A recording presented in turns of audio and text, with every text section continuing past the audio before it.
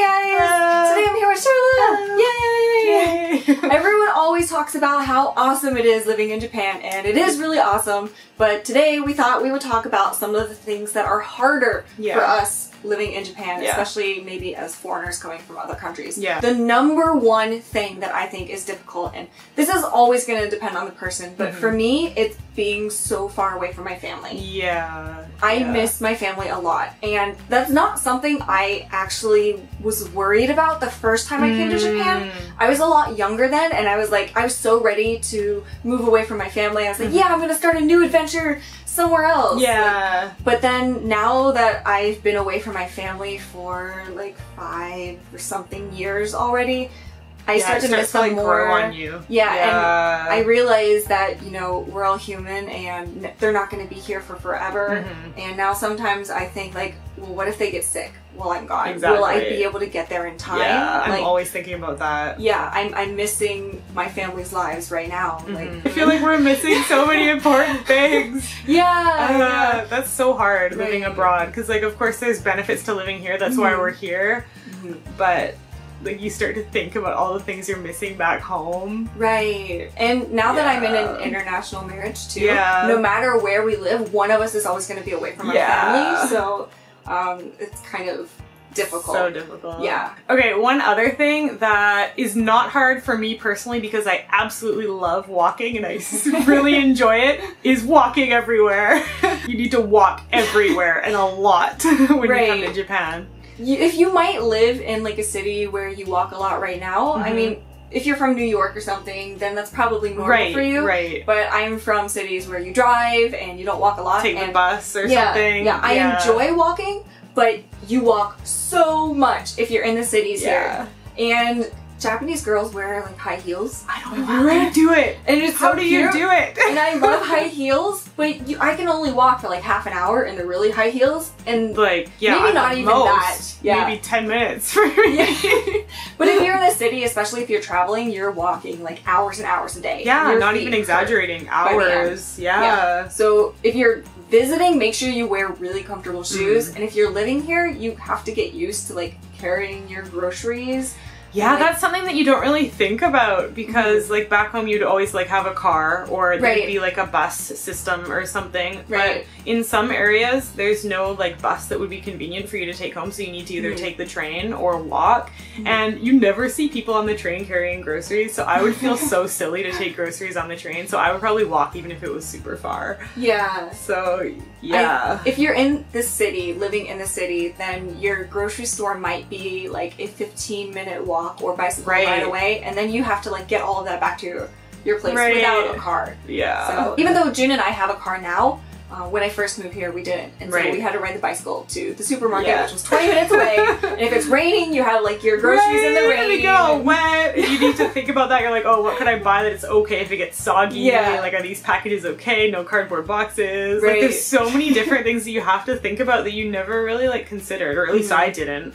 You don't really like expect those things. The benefit to like this kind of thing is like with the walking, it's really healthy. It's awesome. You get so much exercise without even thinking about it. It just, you can eat lots more food because you're burning so many calories that you didn't used to burn. You're like, this is why Japanese people are so skinny. No, honestly, like if you think about it, like of course jeans is a part of it, but they walk so much. And walking is so great for you, so it's a benefit, but your feet hurt.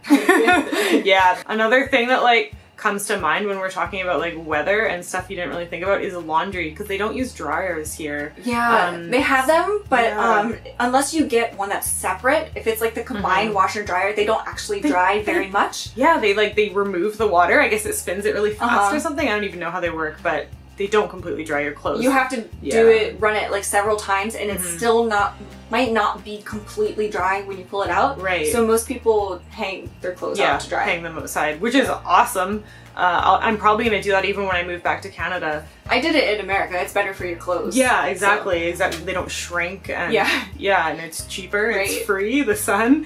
But when it's raining, you're kind of screwed. You gotta hang your clothes inside, and you need to buy like one of those machines, dehumidifier, to remove the water from them. If you get a nice apartment or like a nicer house, then they might have like the system set up in the bathroom where it removes. Oh yeah, those are cool. My new house has that. So you can hang your laundry in the bathroom. Yeah. A lot of new places have that set up.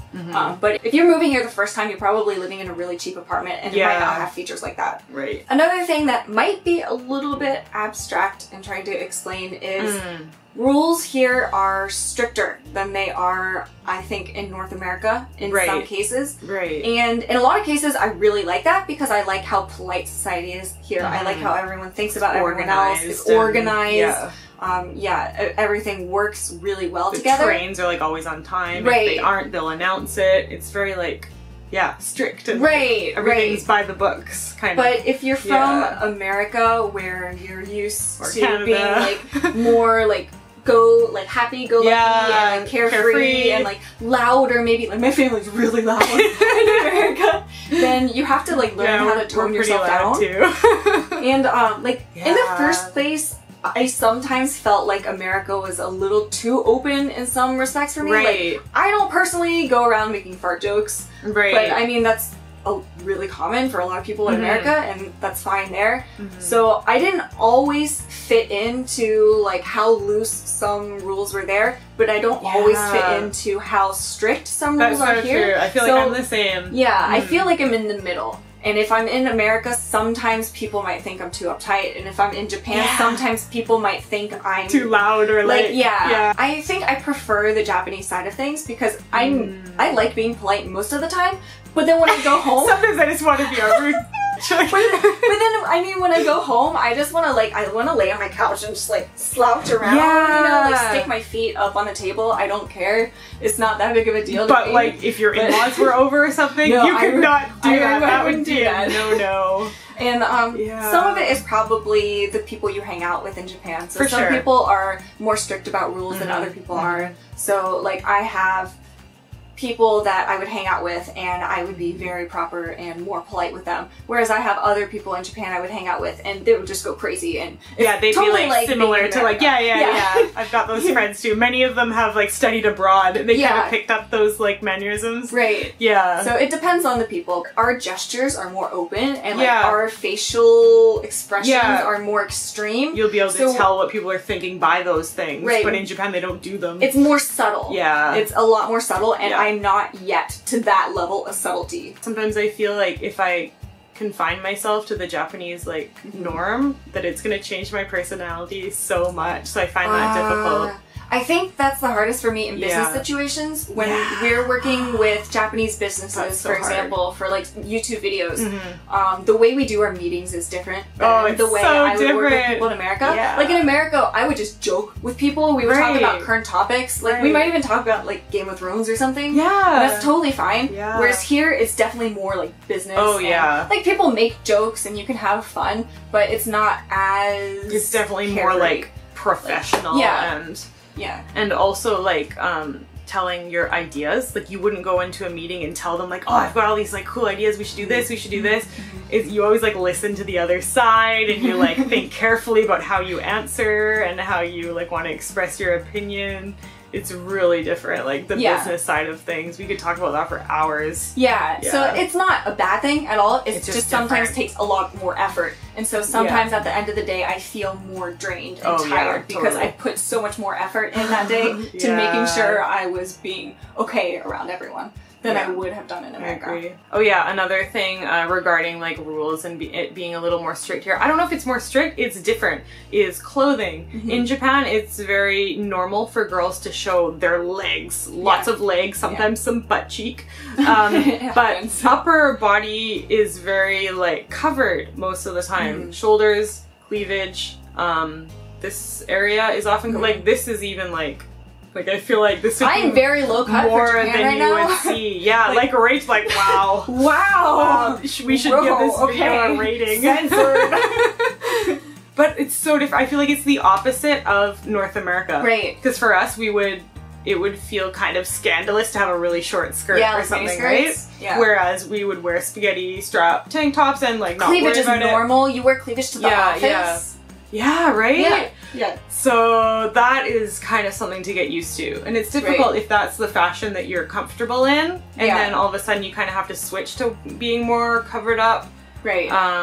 Or if you have bigger boobs, if you're coming from another country, it's harder to find clothes that don't like emphasize that. Yeah, it's harder to find clothes that are flattering for that when you're used to wearing like the tank tops and you have to switch to wearing like t-shirts. Yeah, it's really hard to find flattering clothes, I find. Yeah. Yeah, for our body shapes. Our body shapes are different, so. Right. And when I first came to Japan, I mean, this is a whole different topic, like how I've changed since I first came to Japan. Like, I was definitely more careful with rules like that. Same. But over time, I've realized, like, I don't think it's that big of a deal. Like, if I'm going to a temple or, like, a business meeting, I'm going to dress way more conservatively. But, I mean, a body for every day, like, has a body going shopping, like, in Harajuku or something. Yeah. I do feel slightly uncomfortable when I wear a tank top here because I know that not many people are, and I'm kind of looking out there at the crowd like, ooh, I'm the only one like showing all of this shoulder. Right. But you kind of get away with it a little bit being a foreigner. Because you're a foreigner. Like, they expect you to be different. They don't expect you to adhere to the same rules. And I'm not saying that so you can be like, I don't have to pay attention to anything in Japan. I'm a foreigner. Like, I mean, definitely. Please don't do that. Please think of people. I mean, definitely think about the situation in which you're gonna wear like lower cut shirts. But like, I'm just hanging out with friends today. Yeah, and I feel like it's not being offensive to people. Right. It's not really that you're offending somebody by showing your shoulders. It's just that it's not common here. So yeah.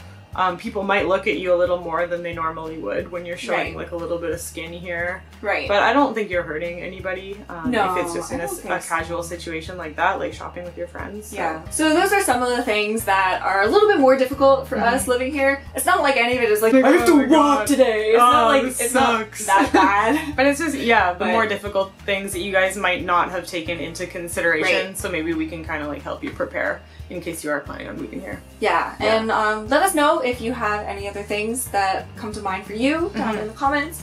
And thank you for watching. If you aren't subscribed to Sharla, please check out Sharla's channels. She makes lots of thoughts of videos. Lots of If you aren't subscribed to Sharla, check out her channels too. She makes lots of videos about Japan, and she has a lot of different perspectives on things that I don't talk about in our videos. Yeah. So check her out too. And thank you for watching. We'll see you guys later. Bye. Bye bye.